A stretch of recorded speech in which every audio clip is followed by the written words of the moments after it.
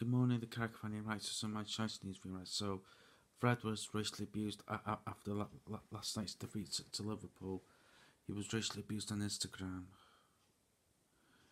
I mean, I'm not surprised, to be honest. It's a shame, really, because I thought the first 15 to 20 minutes of last night's game, I thought he started well, but yeah, I thought he was poor in the second half, to be honest. But there's no need for some Manchester fans to racially abuse him. There's no need for it, and it's unacceptable.